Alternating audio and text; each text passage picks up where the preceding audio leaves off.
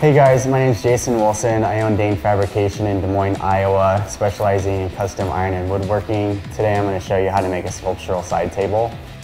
For this project, you're going to need your plasma cutter, MIG welder, 1/4-inch plate of steel, clamps, marble top, grinder, hood, safety goggles, chalk or a pen. Chalk's a little nicer because you can see your lines with the plasma light. And then with your table legs, whatever you chose to draw out. I cut this one out of cardboard. You're gonna take your cardboard cutout and trace it onto the 1/4-inch steel.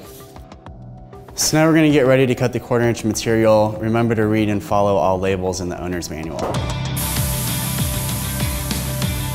I like the flexibility with the machine to cut up to 5/8 wall thickness with the material. It's lightweight, portable. But then I can also have a nice clean cut or a rough cut, and it kind of adds a design detail into the custom projects that I work on. So now we have the 3 table legs cut out. We're gonna go ahead and soften up the edges with the angle grinder.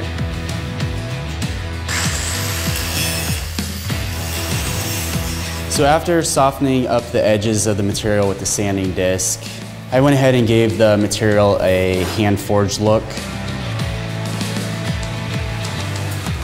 So now we're going to take 2 of the table legs and tack weld the top with my Miller 211. And then we're going to add the 3rd leg and do a slight tack, and then adjust the legs before we do the final welds.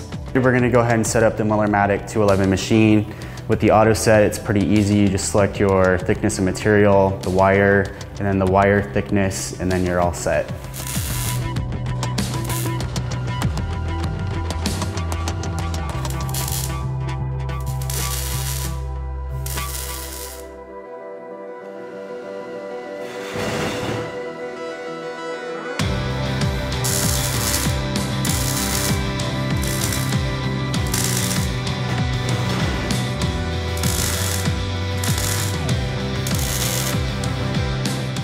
So now I have the welds on the legs. I'm going to go ahead and grind down the tack welds that I did in the beginning.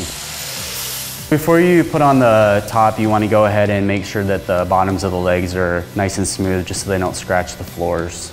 So the next step, we need to attach the marble top to the base. You can either go to the hardware store and get a high-grade adhesive and run a bead along the top of the 1/4-inch plates. Otherwise, I went ahead and bought a prefabricated disc that I'm going to tack weld to the top, and then add an extra amount of adhesive before I place the marble on the top.